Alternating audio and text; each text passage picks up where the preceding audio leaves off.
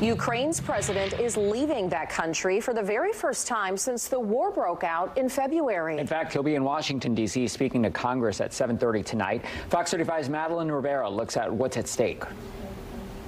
Under tight security and with the eyes of the world on him, Ukrainian President Volodymyr Zelenskyy arrives to Washington to make his case for why more aid is needed in Ukraine's war against Russia.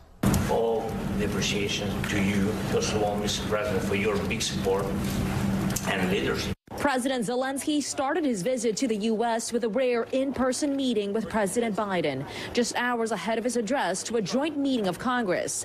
Zelenskyy is making a case for why the U.S. needs to continue helping Ukraine. President Zelenskyy, the United States stands with the great people of Ukraine. We stand for you. He's been a great leader.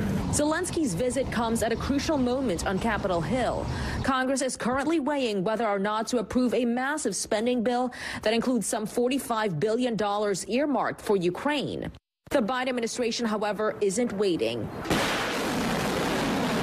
Early Wednesday, they announced another $1.8 billion military aid package, including funding for Patriot missile defense systems, which would likely require U.S. troops to train Ukrainian forces on how to use. Helping equip our friends in Eastern Europe to win this war is also a direct investment in reducing Putin's future capabilities to menace American, threaten our allies, and contest our core interests.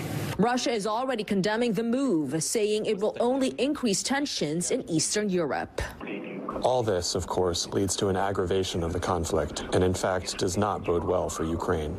Russia also announced Wednesday a plan to expand its forces by at least 500,000 soldiers in the coming months. In Washington, Madeline Rivera, Fox 35 News.